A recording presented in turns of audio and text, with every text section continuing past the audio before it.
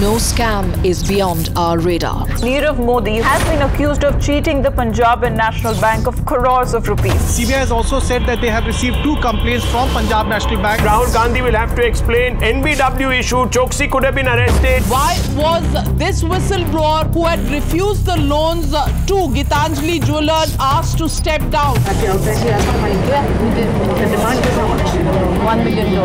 She says all of this happened in 2008. How is the defense of Mr. Chidambaram going to deny all of this? Who will be the next person who will be called for custodial interrogation? Rotomac boss has been arrested by the CBI. In relentless pursuit of India's looters. The biggest defaulters are being cited here on Times Now. We are going to ask questions of each one of these defaulters. This is a Times Now campaign, Repay India campaign. Everything has happened in the UPA era. Why are these chaps disappearing under your nose? 3 days back, a company is evaporating, vanishing into the dark, into the abyss. No safe haven is beyond our reach. Why don't you go back to India and face the trial, Mr. Malia? No comment. I'm outside Nirav Modi's boutique in central London. We're standing outside the exclusive JW Marriott in New York City. Who paid you to disrupt my filming today? You wanna do a show?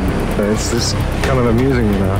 Jonathan, you were virtually bullied by those goons when you were trying to film Nirav Modi's store in London. We've got a finger on your pulse. Investigative journalism is in our blood. Times Now. Action begins here.